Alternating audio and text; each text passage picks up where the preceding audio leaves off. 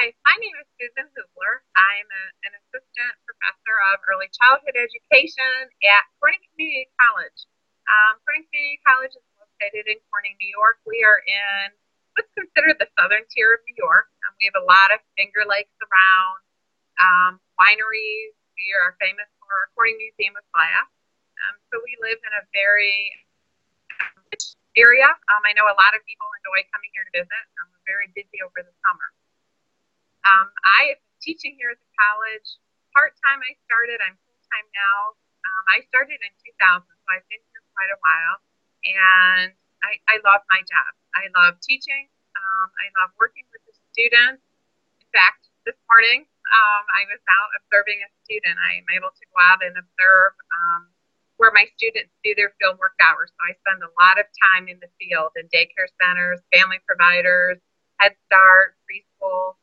So it gives me a good connection to our community as well. And on that note, I think that's kind of what led me to finally get excited about doing a COIL course. We have a few faculty here that are either doing a COIL course now or have done some in the past. And I've listened quite a few times to them, and I finally thought, you know what, I'm going to take that next step and see if it's something, something for me. So I've gone through that, beginning training, and I'm very excited. And I do have to say for myself, I would love to partner with somebody else in the field of early childhood just because I know where we stand as a nation or as a state when it comes to early childhood. We hear a lot about the importance of it all the way up, from the presidential level, but they don't often follow through. So I would like to find out how another country values early childhood education. We have universal pre-K is really growing in our area, which will start to affect our Head Start. So we have our Head Starts now trying to become early Head Start.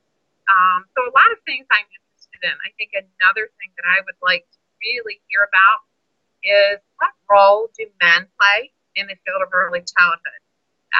And in fact, this morning when I was doing my observation, I was at a preschool, and out of a staff of 6, actually 2 of them are men, and that is huge and exciting. And I've had both of them as students, and one said, hardest thing for me is for people to accept that I really want to work with young children, and that I'm not doing it for reasons that aren't acceptable, obviously. So I would really like to, I think those are 2 big things for me. What is the value of education for early childhood? And, we have a lot of young men that would love to be in the field, but choose not to for various reasons. And I think we're missing the boat with a lot of those gaps as well. So that's, what I'm looking forward to.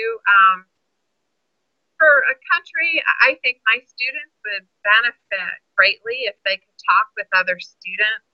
If we could do it as a class, that would be great. But obviously, that depends on the country and location and time as well. But I think my students to be able to have myself present as well as partnering instructor present, sometimes they need that little push to get things going. But if we could generate questions, I think that they would truly appreciate, how other countries even approach early childhood when it comes to college work as well. So those are the things that I'm looking forward to, and just really talking to somebody else that is passionate about early childhood as I am. So I look forward to that, and I'm excited for my opportunity to teach a COIL course. Thank you so much.